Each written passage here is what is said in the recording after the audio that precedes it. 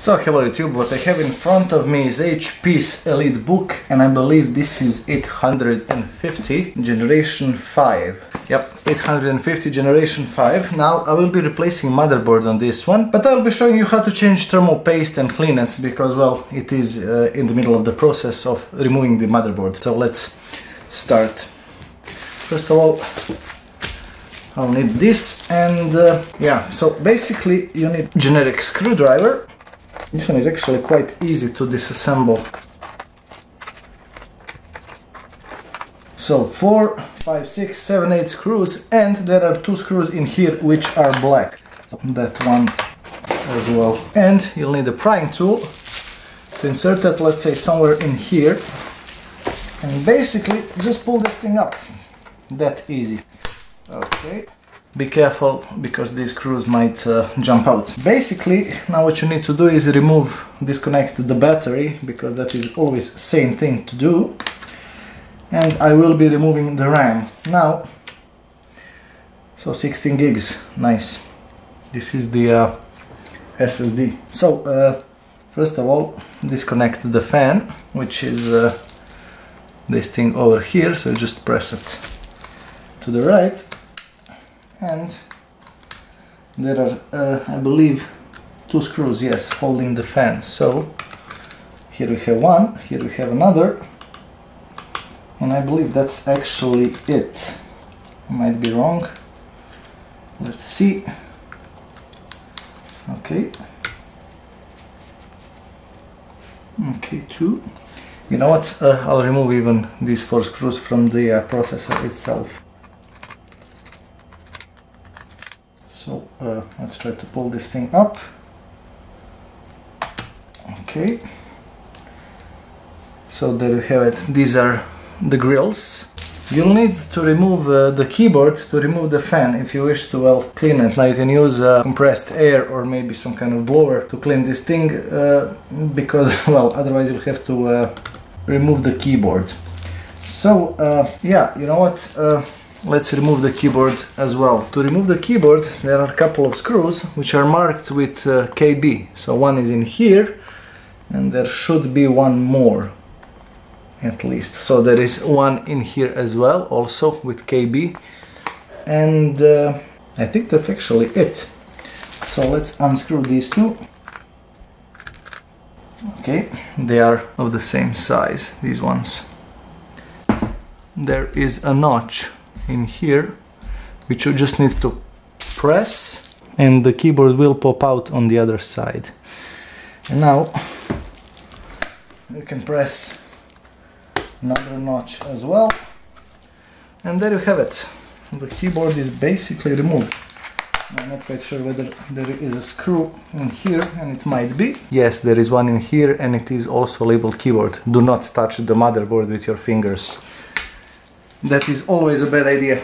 And now I can actually remove the keyboard and pull this thing up. This one, and press it. Another one also pull up and pull it to the left side.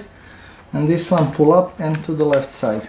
And now you can actually remove the fan, so these 3 screws. But I think that I actually do not need to remove the fan. However, I do need to remove the other screws because they're holding the motherboard. So yeah, it is a bit, I guess, a bit more complicated than I have expected, but not that much. Okay, and this one as well. So 3 screws from the top side. To completely remove the motherboard, you have to follow the well, arrows. Wherever the arrows are, you need to unscrew that. So this one, as you can see, you have this part which you move up, and it's basically very easy. Now what you would do is just remove well, every flat cable there is, and I'll need to remove Wi-Fi card as well. There are actually tons of screws in here. Also, this is for the display. Yeah, this one is broken. Well, it was opened by somebody, but now let's see, one more screw in here.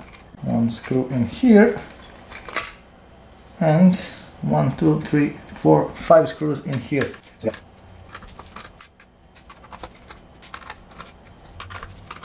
And there's a ton of thermal paste, and I'll also need to remove the SSD itself. Okay, and this should be it, I think.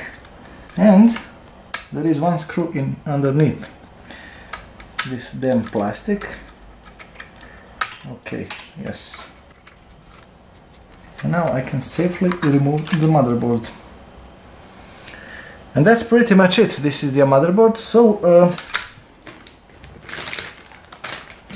I actually have spanking new one. So let's install that. One eternity later. Let's hook up the power supply and let's see whether this thing actually has an LED that indicates charging. Yeah, no LED whatsoever. Let's try to turn it on.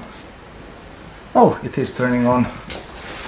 So let's see whether the display will show up something or not. It is turning on. It is lit up. However, it might do a couple of resets since it is the new motherboard. Okay, it's turning on again. There you go.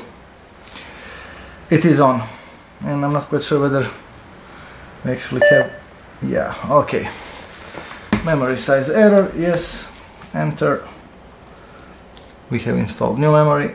Well, new motherboard. So now let's see. Yeah, actually we do have an operating system installed. Awesome. So yeah, cool. Yeah. So there you have it. I hope you liked this video. If you did, please click thumbs up. If you did not, you know what to do. If you have any questions, don't hesitate to ask. And well, until the next time. Cheers.